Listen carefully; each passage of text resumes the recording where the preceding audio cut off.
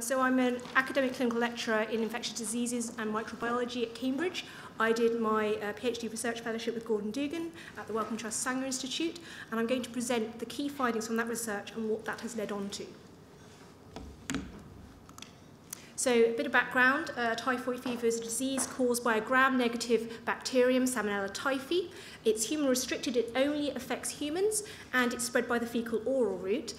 So you contract typhoid by ingesting contaminated water. This picture always very disturbs me greatly, and also contaminated food. And then you shed the bacteria in the feces. That goes on to contaminate other water and food, and the lovely cycle continues. Typhoid continues to be a global health problem. The global incidence of typhoid is about 20 to 30 million cases per year. The rate is much higher in countries with poor sanitation and limited access to clean drinking water. The mortality rate varies, but it can be up to 10% if you do not treat it. If you treat it and the pathogen is susceptible to the antibiotic, you can reduce the mortality rate to less than 1%. Typhoid is very difficult to eradicate. For a number of reasons, and one of those reasons is asymptomatic carriage. So 1 to 6% of people carry typhoid in their gallbladder, they continue to shed it, and they're called asymptomatic carriers, chronic carriers. And many of you have probably heard the story of Typhoid Mary. She was the first person in the US to be identified as an asymptomatic carrier of typhoid, and she basically was a cook in the New York area between 1900 and 1915, and during that time infected more than 50 people with typhoid, 3 of whom died.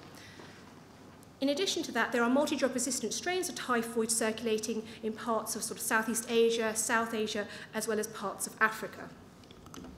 So how do you track Salmonella in the field? Well, there are various ways, and the main aim being to try and group organisms in a meaningful way to see how they're related.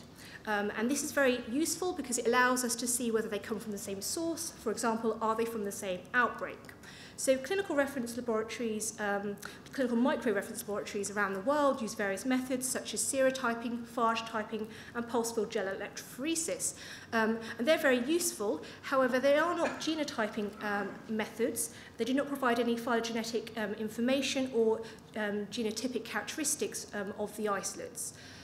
Multi-locus sequence typing, so MLST, is a genotyping method, and that is based on DNA sequences within 7 housekeeping genes of the isolate, but it's not very useful for typhi, and that's because typhi has a very stable genome with very little genetic variation, and so you actually only get 2 major groups if you use MLST typing.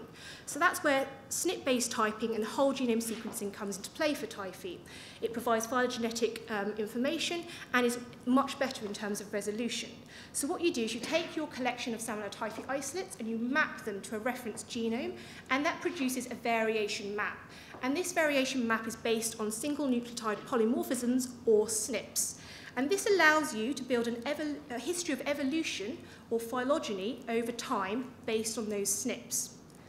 And this allows you to type the typhi, or type any isolate really for that matter. It allows you to track transmission, look at transmission pathways, and look at the spread of epidemics within countries and between countries as well. So Rumenak in 2006, he classified typhi based on SNPs found in 200 gene fragments from a global collection of typhi. And every time he found a new SNP, he allocated it a haplotype. So he ended up with H1, H2, H3, and so on. And he ended up with 85 haplotypes. And that is currently how typhi is classified today. So as part of my project, we gathered over 1,800 Salmonella typhi isolates, generously donated by 74 collaborators around the world from 63 different countries. And the countries are highlighted here on the map. And what did we get? So this is the global population structure of Salmonella typhi. And the things to point out are there is a lot of geographical clustering. So you've got Southeast Asia, sort of red-brown here, Africa in blue, South Asia in pink, and yellow-golden is Oceania. The other thing to point out is that actually half of the tree is made up of H58. And this haplotype is important because it causes multi-drug resistant disease. And the geographical clustering within H58 is very tight indeed. So we specifically focused our analysis on H58 because, as I said, it causes MDR disease and is associated with MDR outbreaks in parts of Asia and Africa. And it formed a very distinct, so this red cluster here, distinct dominant lineage of isolates.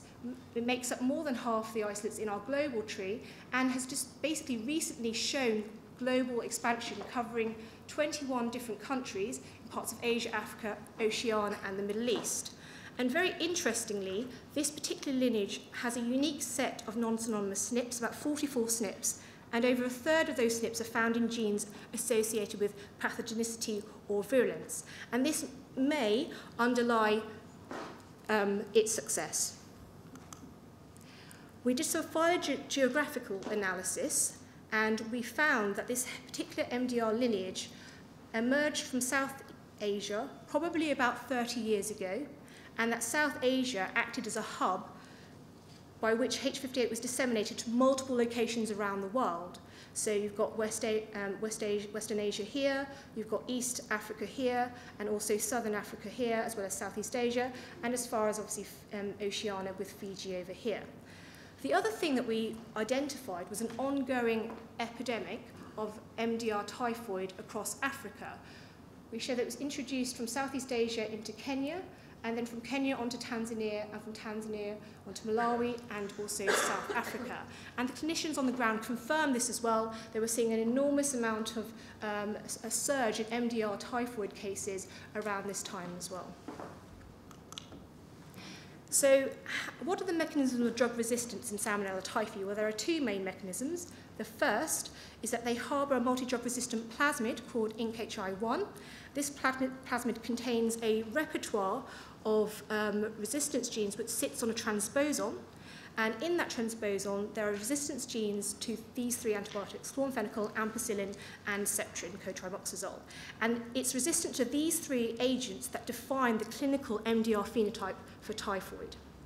The second mechanism is chromosomal mutations. So you can get SNP mutations in the gyrase and PAR genes.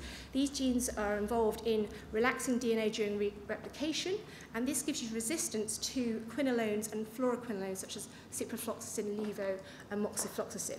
And if you map the plasmids as well as the gyrase mutations to the global tree, you can see that H58 has a higher rate of both these drug-resistant genotypes compared to the rest of the tree. The other interesting thing that I got very excited about was that I noticed that a lot of the isolates had lost their INCHI1 plasmid. It wasn't present, but they still maintained the resistance genes. So the question was, where were these resistance genes? And actually we found in the H58 lineage that the isolates basically had the capability of the transposon that normally sits on the plasmid jumping into the chromosome. And we actually found 3 sites within the chromosome that the transposon that was sitting on the plasmid had actually jumped from the plasmid and inserted itself into the chromosome. And this is very interesting because it means that H58 isolates have the ability to lose the plasmid but maintain the clinical MDR phenotype. And perhaps this confers a fitness benefit. So how can you use this data practically? How is it useful practically?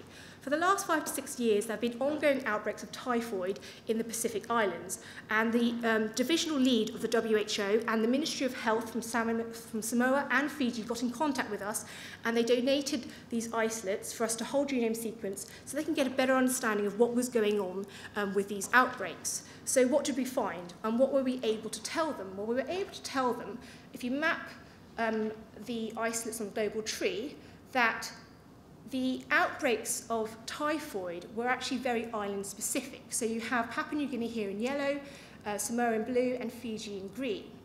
And although there was some element of inter-island transfer, such as Fiji and Papua New Guinea here, and Fiji and Samoa here, as well as Tonga and Fiji, this was actually quite limited, which was very surprising given the amount of frequent travel between the Pacific Islands.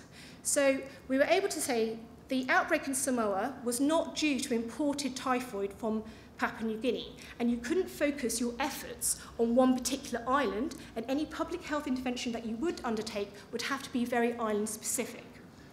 The other thing they were very worried about was the introduction or the presence of MDR typhoid?